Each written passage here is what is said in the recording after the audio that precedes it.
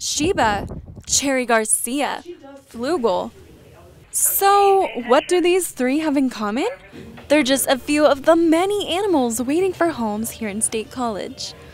Centre County Paws, the local animal shelter, is desperately seeking foster families for cats and dogs. There's a high demand right now. Some people foster pets temporarily, including Penn State students and faculty. But some of them left for spring break and will soon take off at the end of the semester. Add to that, puppy and kitten season is right around the corner.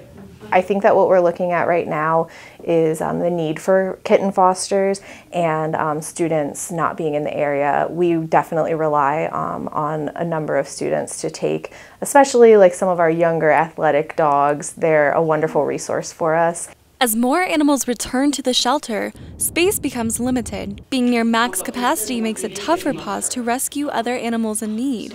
It also means the animals get less individual care. The older dogs that we have, they might have some stress here in the kennels.